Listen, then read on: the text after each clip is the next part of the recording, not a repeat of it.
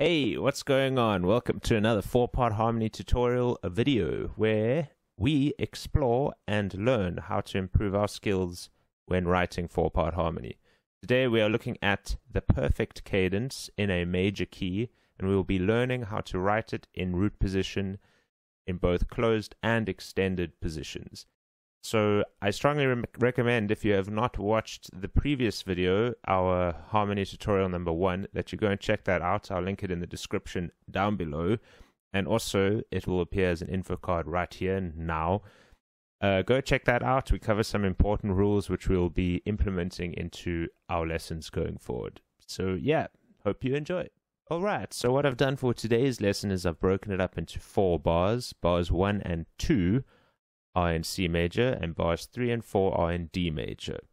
Bars 1 and 3 will be written as closed position voicings, and bars 2 and 4 as extended or open position voicings. The first thing that you need to know about the perfect cadence is that its figuring is 5-1. It is known as a complete cadence, resolving perfectly to the 1. As we will remember from the previous video, in a major key, our figuring for 5 and for 1 are both written as uppercase Roman numerals. In this case, 5 being uppercase and 1 also being uppercase. In a minor key, it all changes, something we will deal with in a later video.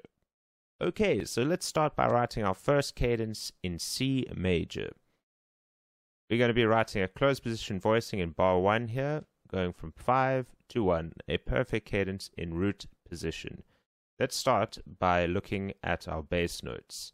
For the 5 triad, the 5 of C major, C, D, E, F, G. It is G, so we take the triad starting from G, G, B, D in the key of C major.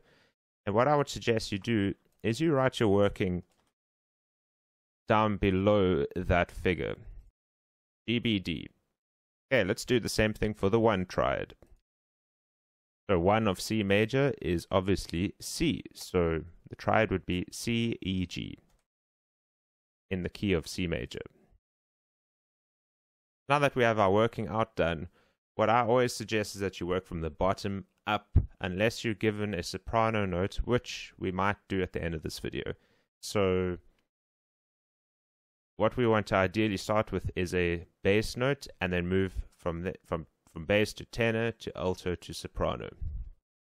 So our bass note here for the 5 chord, because we're in root position, is going to be that G right over there. So of course you have a couple of options available to you. You could start the G down here, or you could start the G right over there. In this case, because we're in closed position and the voicing might be quite close to that bass note over there, I'm going to bring it down to this G straight over here. And for the 1 chord, let's also place our bass note.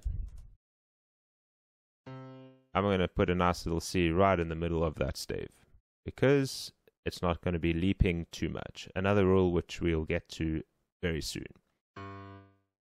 Okay, so we've got our bass note here in the 5 chords. Now let's get down our tenor, bearing in mind that we want to stay in closed position. So we have a couple of options available to us here. We could go to a B, and then we could go to a D, and then finally to a G at the top. What that means is that we've got a nice closed position voicing. There's no note in between the B and the D that is found in the triad, and there's no note in between the D and the G that is found in the triad. Of course, these options are always, well, they can be explored in depth. There's a lot of different options that you could use and still be within a closed position voicing. But for now, we're going to keep it just like that. Over on the 1 chord, we've got our C.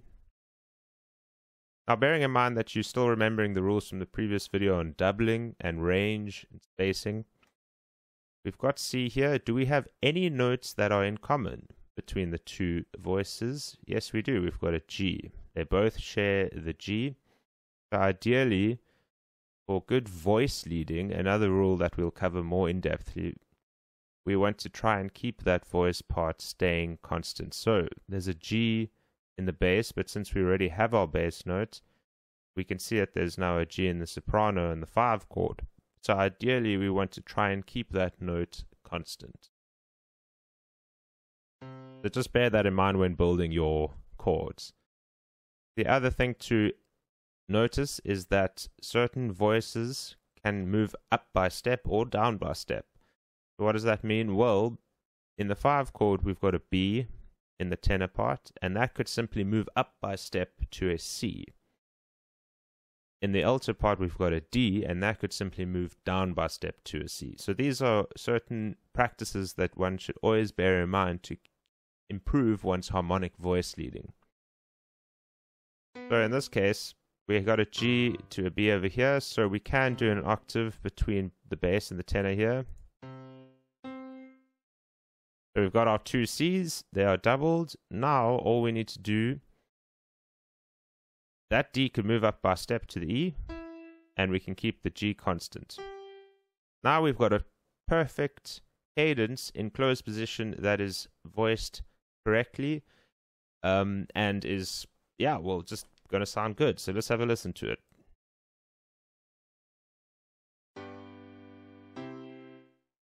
In the time signature of 3/4, obviously nice and quick, but it's got a good sound. You can hear how the 5 resolves perfectly to the 1.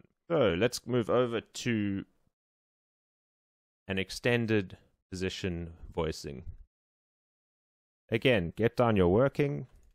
In this case, we still want C major, so G, B, D. We'll move that over there. And for the 1 chord, C, E, G. Because we're still in root position, we stay starting on the G. In this case, let's start the G up there. Now, there are a couple of options that we could approach doing a voicing like this. What I would suggest maybe doing is going G to a D in this case. And then we go to a B. And then a G at the top. We've doubled that. This is open because between that D and that B, we could find a G from the triad. And between that B and that G at the top, we can find the D from the triad. Therefore, it is an open position. And now our 1 chord over here, we need to voice. Let's place our bass note down first.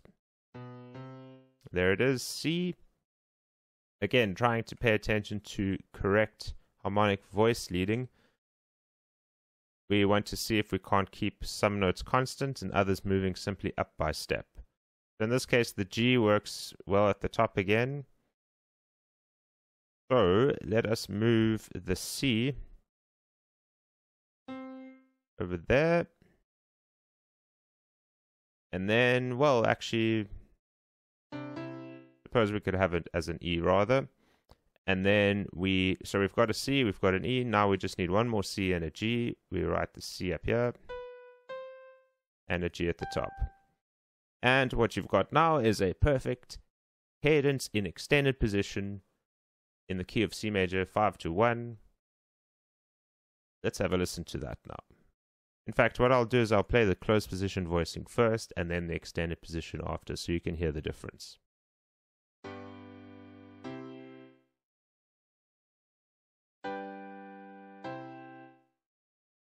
Yeah, so it's slightly more open. There's a bit more exploration in range.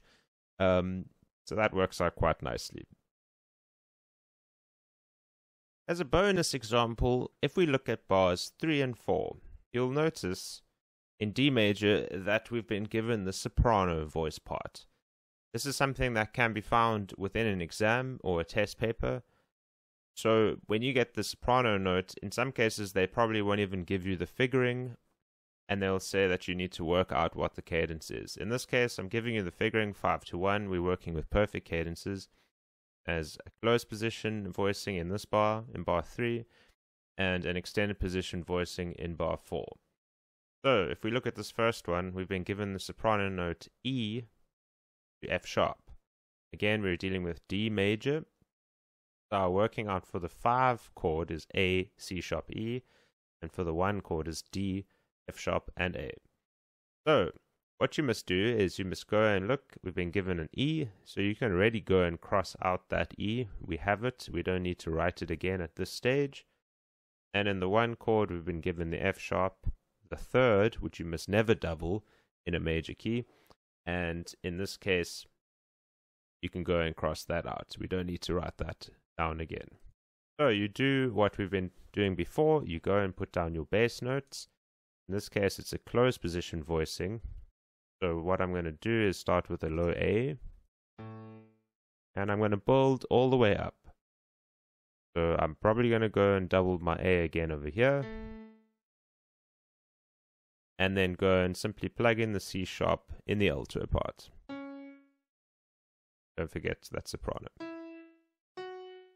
Okay, now we're leading up to that F sharp. Our soprano voice part, the E, is simply moving up by step to an F sharp, which is great. Moving up by a tone. So for the 1 triad now, we just need to place down our bass note. In root position, that is D. We've got the F sharp, so ideally we want to double the D again and keep the A constant. So the A will go there. So the tenor part is staying nice and constant. And then the C sharp in the alto part is now moving up to a D.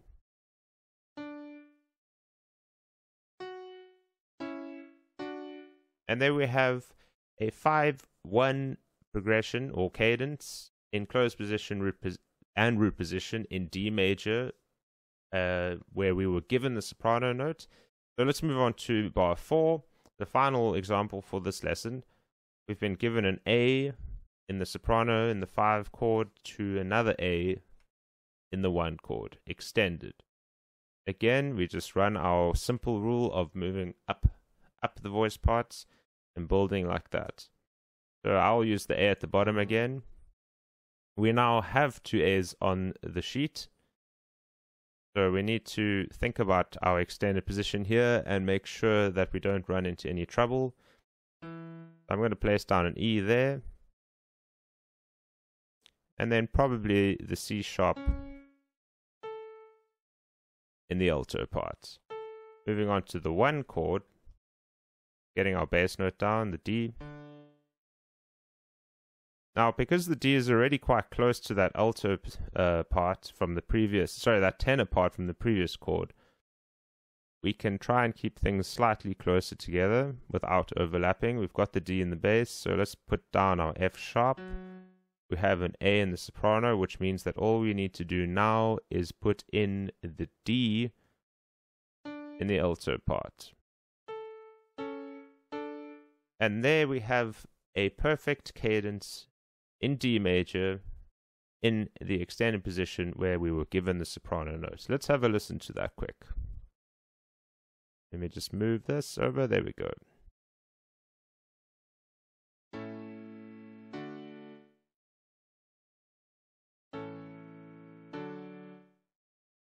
And there you can hear a perfect cadence in D major, in closed position and in extended position where we were given the soprano note already. Thank you for watching this video. It's been an honor for me to present this to you guys. Thank you for some of the comments that you have left down below. I really do appreciate them, and it also helps me improve the video tutorials for the future. So if you do have any more comments, please don't be shy and let me know. You can catch me over on Twitch every Tuesdays and Thursdays from about 7 p.m. South African Standard Time. Feel free to pop in there, ask me any questions, music related, or anything else for that matter. And yeah, thanks for watching, and I'll see you on the next one. Goodbye.